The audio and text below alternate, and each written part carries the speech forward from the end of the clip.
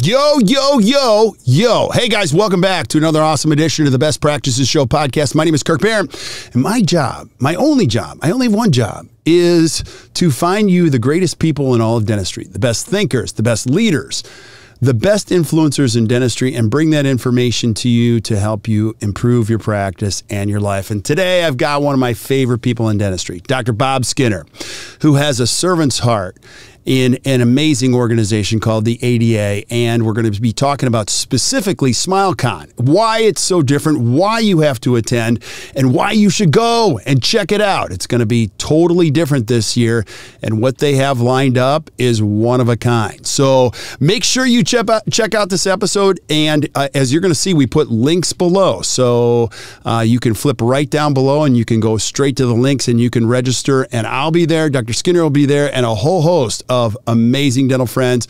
So make sure you guys join us. So check it out. We'll see you guys soon. Have a great day, everybody.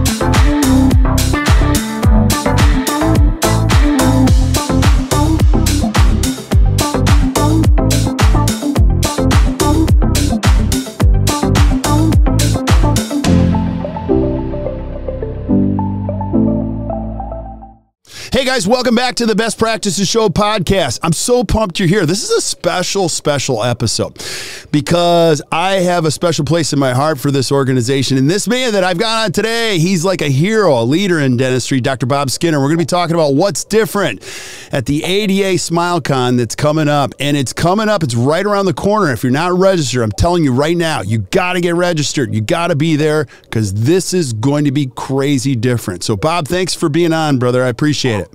Honored to be here. Yes, it's 3 weeks from tomorrow. So yeah, it's closing in quick. We've been working on this a little shy of 2 years. So all of these annual meetings and now SmileCon is what we've rebranded it as. There's a lot of work, a lot of moving parts to SmileCon, but it's all fun. It's a labor of love. We've got a great staff. We've got awesome volunteers that put their brains to work and to create an event that everyone can remember for years to come. Yeah, and I want you to talk about it different. I'm just going to shout out to you. You've got a servant's heart, though. Like, you're committed to making sure that this is a great experience and that we leave dentistry in a better place than we found it, right?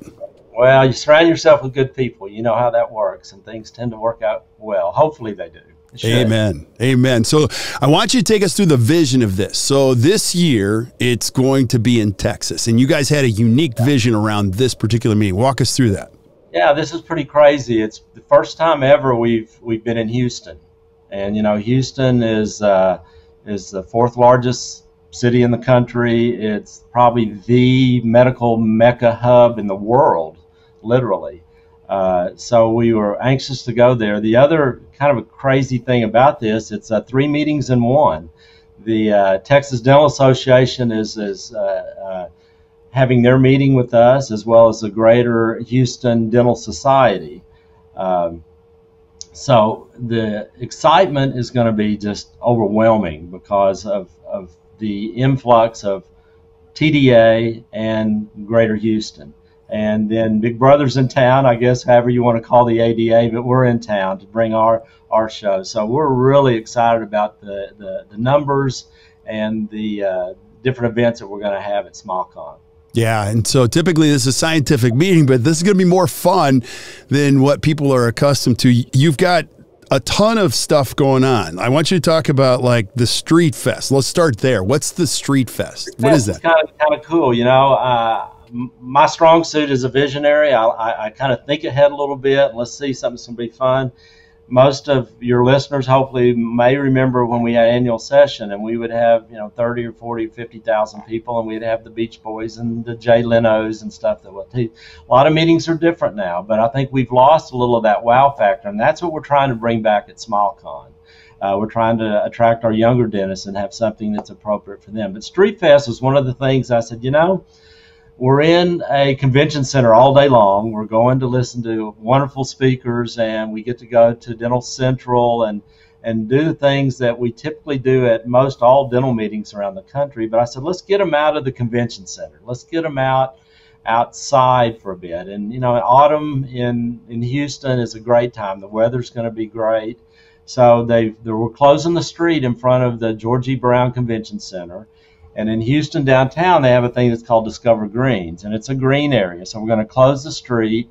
We're going to set up a stage. We're going to have live bands come. We're going to have food trucks that's going to line the street. So, there'll be food and adult beverages and not adult beverages there for us to partake in.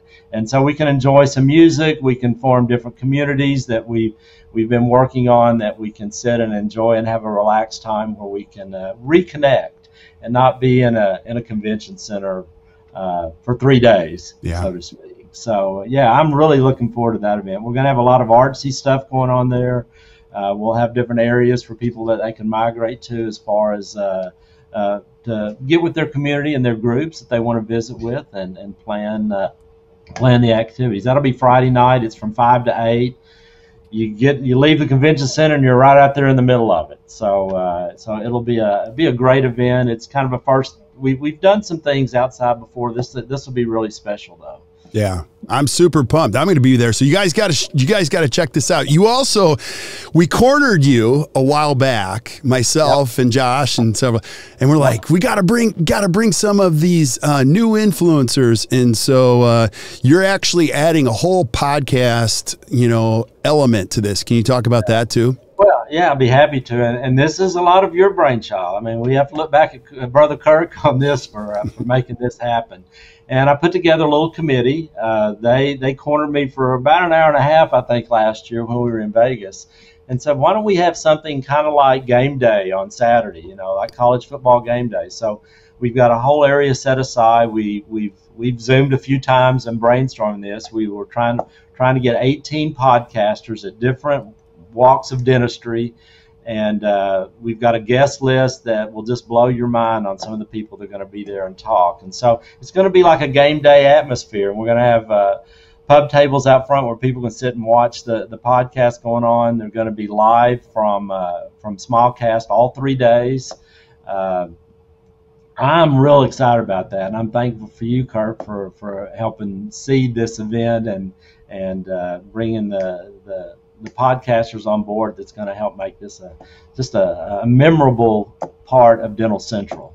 We're real excited for it. I'm just excited to be a part of this, and as you guys are going to see, there's a lot of really cool conversations going on in dentistry, and you can be a part of them, and you're going to be able to see them live, which is super awesome. Now, on top of it, like, we're talking about some of the things that are going to add to the energy of the meeting. Like the education always is phenomenal. Like, even the speakers you got in the opening and the close. You have Brene Brown. Now, you believe that? Okay, first of all, you got to tell me how you made that happen.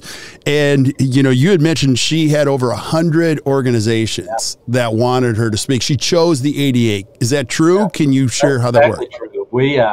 I kind of had a brainstorm on this. I'd seen her in an interview, and I said, she's pretty sharp, and she speaks well. She's kind of got a bullet next to her name. I mean, she's just a rising star. So we did our due diligence and checked on it.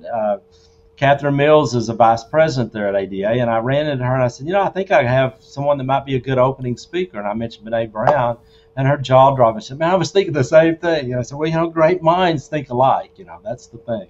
So, but she's had 6 bestsellers in the New York Times. I mean, go figure that. How many of those do you get? She hosts Unlocking Us and Dare to Lead on Spotify, which is a real popular thing. On TED Talk, she did a 20-minute TED Talk that is in the top 5 of the most listened to, viewed TED Talks ever. Right. And she has $50 million views on her 20-minute TED Talk. Yeah. Go figure that. So she's a professor at the University of Houston. She does a little Netflix thing on Call to Courage.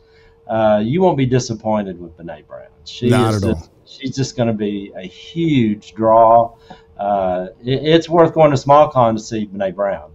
Again, 100 organizations tried to get her to speak, and she chose the ADA. So yeah, that, if for no other reason, go to see Brene Brown, because she's going to be phenomenal. Yeah, absolutely. I would put her on she's probably the top 5 in the world as far as being requested to speak. Yeah, not only she's an amazing author, but I would agree. Like, I've never seen her live in this respect. So I'm super excited to be there. And then also the other for sure. Yeah. What about the other education? So if I'm a dentist, what can I expect? And I've never been to the ADA, like for other courses, for me, my team, all that kind of stuff. Yeah. Well, to me, to go to an annual meeting, go to SmileCon, you go there to reconnect and to connect. And if you don't go to these, be it the ADA or any of them, you're missing out. A lot of times, I know you and I have heard a lot of the speakers present. We have 120 presentations at SmileCon this year over 3 days. So there's not going to be anything that you can't hear and learn about to go. I know I'm kind of a dinosaur. I'm kind of a veteran. I've been practicing 36 years, and I've heard most of the speakers. All of them are good. All of them tweak their message. All of them, update and improve. But I'll see Dr. Jones from Arizona. Well, what are you using for impression material now? What are you using for, I go to meetings a lot of times to learn from my colleagues. Now, most of these speakers are our colleagues because they're doing it too. But that's what I think a lot of people that don't routinely go to meetings, whether it's state, local, or national, that's what I get out of going to a lot of meetings. But it's nice to have fun things that we're presenting and the top speakers in the country. And we're so versed as far as their message and their subject matter that it's just going to be phenomenal. We've got the Shimbori series that we started last year, and we've got Stanley Malmed's one of our acclaimed speakers. And if you've never heard Stan, he's just phenomenal on pain control and things. Yep. We've got Michael McGuire. He's a local there around the Houston area. And he's real big in perio. If you're a periodontist or even do a lot of perio, I know you've heard of him. So we're anxious to have them and to honor them as being a Shimbori speaker. Yeah, for sure. So we've got you covered. If there's something you want to learn about, you need to be at SmileCon this year to go. Yeah, it's just going to be a great show for everyone, regardless of why you're going. Regardless. And, think about this. You're going to go to a place where everyone is there. You got some of the best thinkers in dentistry. You've got an incredible community. You've got a lot of fun to do while you're there. And so it's a no-brainer. I think you got to check it out. I also want you to talk about the Dental Olympics. This is a concept that you guys came up with. Can you share? I think it's super, super cool. Can you tell us about that? Well, a thought that I had that, I'm from Arkansas. We have no dental schools in Arkansas. We have to go to out-of-state schools and stuff, and we have agreements to do that. But in Texas, there's 4 dental schools. And if you think about it, they are colleagues, but they're kind of competitors too. They compete for the best students to go to their school. So I always thought, I said, it would be neat if we could have a way to have kind of a kumbaya moment with the dental students. And so I approached the deans at all 4 dental schools. I said, let's have a friendly competition of students. Send us a team of 4 students, and we'll have what we call Dental Olympics. And I know I had Dean Valencia said, yeah, we do something like that where they run around with a baseball bat and they do athletic. I said, no, this is all dental.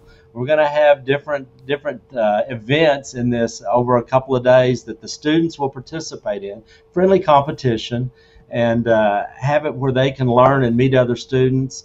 I had an ulterior motive. If we have students, then other students will come to cheer them on, and then their families will come to cheer them on, and then faculty may come to cheer them on, and alumni will come to cheer them on. So I think it's going to help attendance a lot too, is one of my secondary motives on doing that. But the other thing is to get the dental schools kind of together, and I've been calling it a kumbaya moment, something they can come and they can compare, and I think they do a little of that on their own, but I've heard from all of them, I wish we could do better on that, even though they are kind of competing for those best students.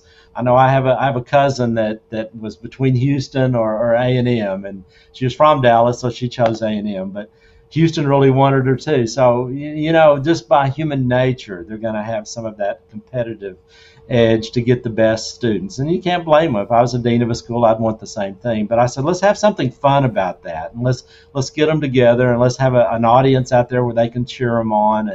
And and have fun. So I'm kind of really looking forward to that. The other good thing about that is we're kind of letting the students themselves design and direct the events that they're going to take place in. I can come up with the concept, but we put a little committee together, but we want the students to do that. We even got a sponsor that's going to help on that. So it's not going to be an outlay of a lot of money. And of course, money is money. And that's something that we want to make sure that we're not doing these things and losing money. Right. We always like to have things as a member benefit.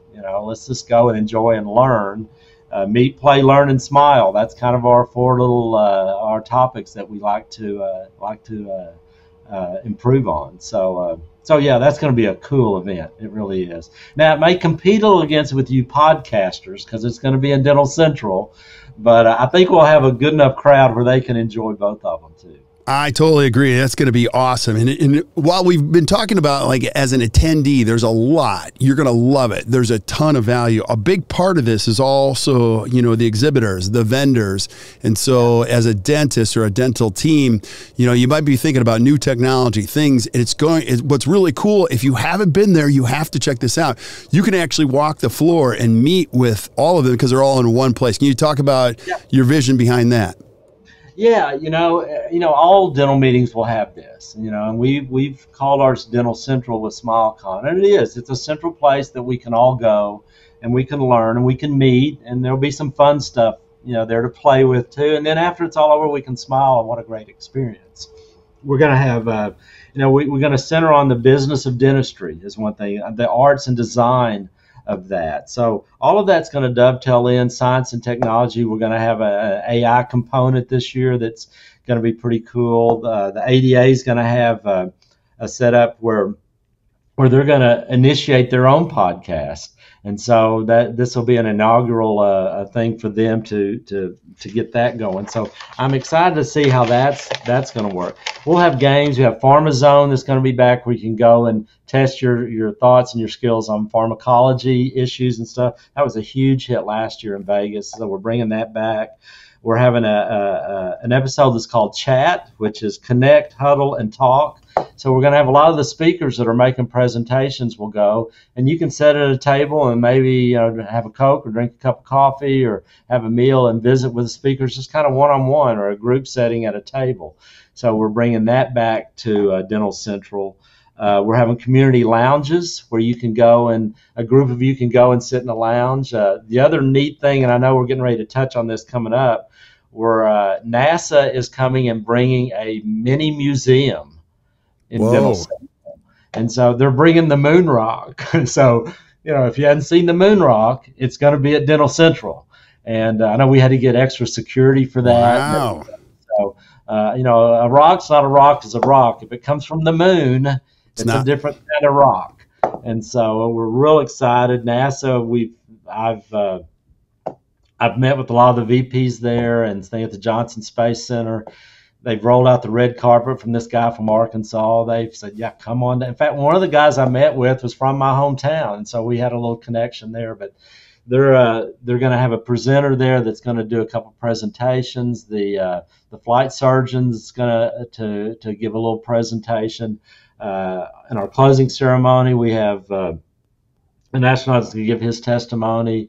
And he's going to be phenomenal. So we're real excited about the NASA presence. They really thanked me a lot, saying, thank you for coming in February to solicit us. A lot of groups have come to Houston, call them the week before and say, can y'all help us out and do something? So we can't get anything done in a week. So I gave them 6 or 7 months to prepare. So they're really going to bring the full show to us. They like lifting up NASA to groups. Yeah. That's how they can attract the young people and the kids of old guys like us, or grandkids. And maybe there's a potential astronaut in the group too that's come. I've learned a lot about NASA. Some of the facts that they tell us about, when you see, someone that's doing a walk outside the space station and they're tethered on, he says, you don't realize they're going 17,000 miles an hour. What? Wow. You gotta be kidding me. He says, you see them on TV, you think they're just tethered there and they're kind of working on the space. And oh no, there's no park or drive or reverse on the space station. It's cruising. Wow. And there's a lot of things that you didn't know that you didn't know. And so they're going to bring a lot of those facts and interesting things. He said, when we go to the moon and there's an emergency, say on the space shuttle, say you have a toothache or appendicitis or something like that. He said that's a pretty much a real time conversation. He said when we go to Mars, there's a 30-minute lag. So he said when you go to Mars and someone has an emergency, we don't hear about it for 30 minutes. Wow. And when we respond, it's 30 more minutes before they hear our response. And you don't think about things like that unless you're kind of really in tune to that. But just some interesting little tidbits that they can bring and can help how they train astronauts to handle, emergencies, dental or medical. So yeah, I'm real excited to have NASA there. My first theme was a sports town, Houston. And I said, but if you're from Dallas, you don't care about sports in Houston, So I said, we need to go global on that. So then NASA came into play. So it's worked out very well. They've been real open, and anything we need, please ask us, and we see if we can provide for it. So except for security for the moon rock, there you go. We had up for that. So I think we can handle that. Yeah. And Bob, I mean, you're amazing, buddy. I've been with you in so many meetings. I watch how you care for this profession. I'm just going to say, if you're listening or watching and you haven't been to the ADA, this is the time to go. You will absolutely love it. You're going to come back energized, feeling better about the profession, really well supported. And we're going to put all the links in below, whether you're listening to the podcast or you're watching the video. You're going to see we'll put all the links right below so you can click on them. It'll take you right there and you can get more information all about it. Yeah, please do. And you can always click in, with the ADA and get information there. It's always, in the morning huddle, if you're a member, or the journal that comes out. There's a lot of information now. It's not too late to go. I think there's a little bit of a fee increase here in about a week or so you can still kind of get under the deadline as far as good fees. I'm hoping to have a lot of drive-ups the day of, when we're in San Francisco or in Orlando. They have a lot of the day of type of participation. So I'm hoping in the Houston area we'll get a lot of that too that will help. Yeah, that'll be awesome. Awesome.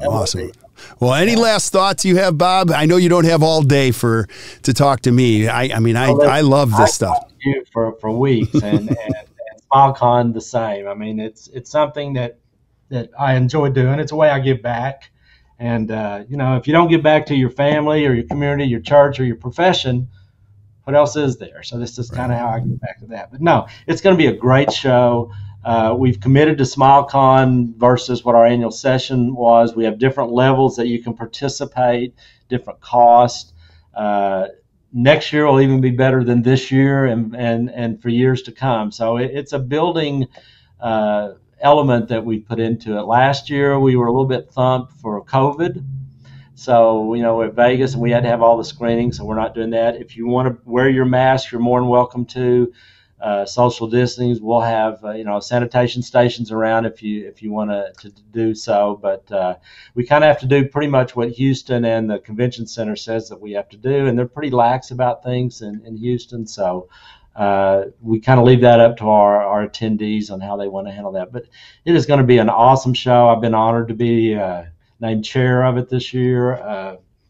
So it's going to be great. Yeah, we're looking forward to seeing everybody and reconnecting. And I think that's the thing that you need to think about. It's the relationships that make the world turn around.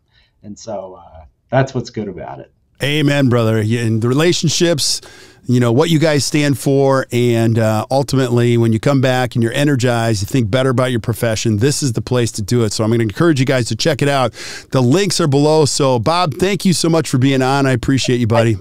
I appreciate you for all that you do for dentistry. Hey, well, I will keep doing it because this is the greatest profession ever. So stick around when we say goodbye to everybody else. But thank you guys for listening or watching. And if you enjoyed today, share this with your friends. Join Bob, myself, and everybody else on this amazing team as we go down to SmileCon. I promise you will love it, and you'll come back on fire for your practice, your patients, your family, all that kind of stuff. So make sure you check it out. All the links are below. You can click on them. It'll take you right there. And until we see you guys next time, or you hear from us next time, keep watching the Best Practice Show. We'll see you guys in Houston. Take care, guys. Have a great day.